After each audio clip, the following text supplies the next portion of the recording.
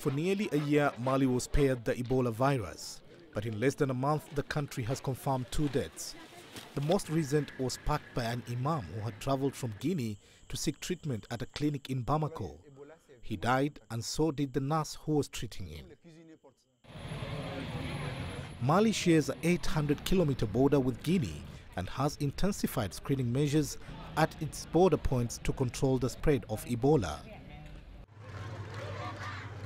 President Ibrahim Boubacar Keita, who recently visited Kuremale, a town located 126 kilometers southwest of the capital Bamako, said he was personally commanding the country's response to prevent the spread of the deadly virus. The reason you see me here is that I am actively commanding the fight against Ebola. I want to apply rigorously and in a disciplined way the rules that you have been taught here.